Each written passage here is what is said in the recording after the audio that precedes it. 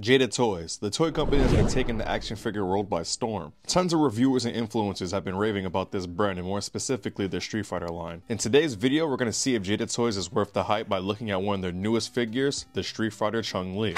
Right away, I gotta say I love this packaging. The arcane design is very unique and makes this toy line stand out from the rest. On the back, we can see other characters and possible future figures. Jada, please make Blanca, I'm begging you. Anyway, let's get this figure out the package and see what it brings. After spending some time messing around with the figure, I gotta say, it's pretty good. Now, is it perfect? No, but it's still great. Now, this isn't your traditional review. I'm gonna highlight the good and talk about what needs to be improved. Let's start off with the accessories with this figure. We got a set of chopping hands and a screaming head sculpt. We can't forget about this great effect piece. What's cool about it is that the stand is articulated and the piece is hollow so you can actually put her feet in the effect. This is super awesome and definitely a standout from other figure accessories. But let's get back to the figure. I will say the overall scope and look of this figure is nice and looks straight out of the video game. Now, it's been a long time since I played Street Fighter 2, so there might be some differences, but nothing major that I see. So far, they passed that test. Time for the articulation of the figure, and let's say, this is cinema. So at first I was worried looking at the bicep and I thought it won't move, but to my surprise Jada Toys showed the creativity, because we still have bicep swivel, but it's in the sleeve instead of outside the sleeve. That's pretty great, and I like how they cared enough to make sure that was included. The next thing is the leg articulation. This needed to be great because Chun-Li is known for her kicks, and they passed that test too. They gave her thick thighs and still was able to give her full mobility and articulation. She can still do the splits, kick high up forward and to the side. I'm surprised they were able to achieve this with this sculpt. She can even balance a kick pose, which pairs great with the effect she comes with.